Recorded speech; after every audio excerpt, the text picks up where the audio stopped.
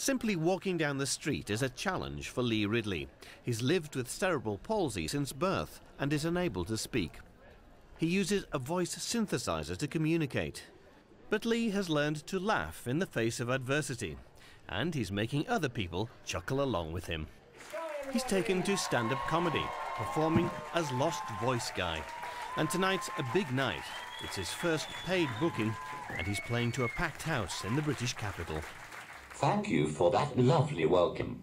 I haven't felt this important since the doctors said I was going to be a special child. When I realized I'd never be able to talk again, I was speechless.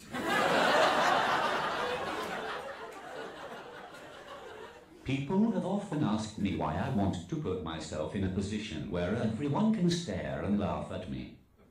The truth is that it happens to me every day anyway. At least this way there's a scheduled time and place for it. Lee's off to a great start. The audience is loving his material. But at a vital moment, he's let down by the technology that provides a voice for his thoughts. A little improvised comedy sets him back on track. Sorry, ladies and gentlemen, my iPad has just crashed. Where the is Steve Jobs when you need him? I am not related to Stephen Hawking in any way. However, I do hate the way people take the of the way he speaks. I can really synthesize with him.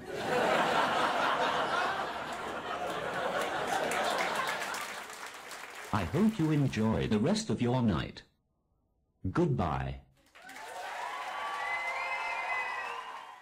Lee is delighted with his reception, but just as he thinks the night can't get any better, he receives praise from one of his heroes, Pardew, the manager of his favourite football team, Newcastle United.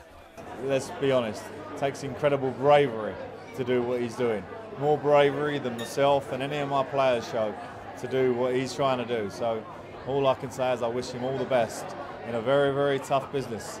Well, our business is tough, but his is tougher. So I wish him all the best. Next day, Lee stops by the CNN office to discuss last night's success. The act that you do and some of the other performances we saw last night creates a bit of a dilemma for audiences, doesn't it? Because it would be offensive for people to laugh at somebody's disability. But you're kind of giving people permission to laugh along with you at your own disability. I've always believed that any subject can be joked about if handled correctly. I think I can get away with more because it's essentially about me. I'd like to think the audience go away with a more positive view on disability. Lee's friend and fellow comedian Nathan Wood persuaded him to try his hand at stand-up. Now he's helping him manage the flood of bookings he started to receive. Lost Voice Guy is fast becoming the talk of the town. Neil Curry, CNN, London.